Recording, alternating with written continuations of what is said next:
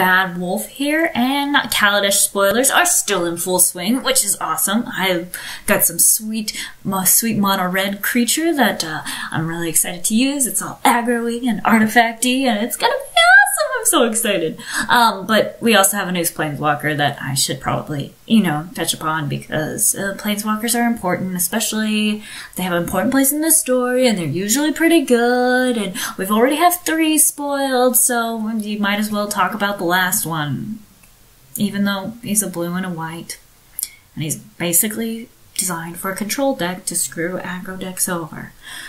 Dovin Bane, 4 mana, 2 of any color, a white and a blue. He starts off with 3 loyalty. His +1 is until your next turn, up to 1 target creature gets -3/-0, and you can't activate their activate abilities. Goodbye, my best attacker. Goodbye. You're just gonna sit there while Dovin picks up. And I'm just gonna not be able to attack with you, basically, because I won't have anything over 3. Generally speaking, that's how I usually roll. If you're not dead by turn like 5 or 6, I'm done. So yeah. Way to go.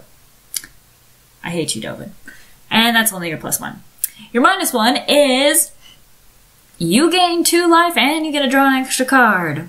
Yay! I love it when my opponent starts gaining life, and I usually try and go from 20 to 0 as fast as possible. And gaining life just throws everything off, and it makes it all beautiful and happy. Plus, you get extra, card draws to get those counter spells and board wipes that you need, since you're probably playing control. Sarcasm. Not favorite. His -7 is you get an emblem that says your opponents can't untap more than 2 permanents during their untap steps. Goodbye, my entire army. You didn't even need those board wipes. And you can't even untap your lands to cast a spell, because you know what? They probably got the counter spell in their hand. Ugh.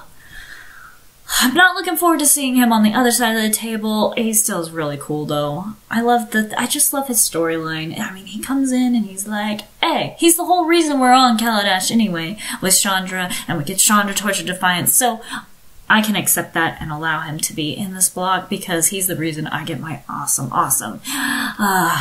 Chandra the Mind Sculptor. I'm so excited for her. So yes, I'll allow it. But let me know which of the Planeswalker spoiled is your favorite story-wise, because we all know Chandra is the best. Duh. But in the comments below, do that and like this video and subscribe for more.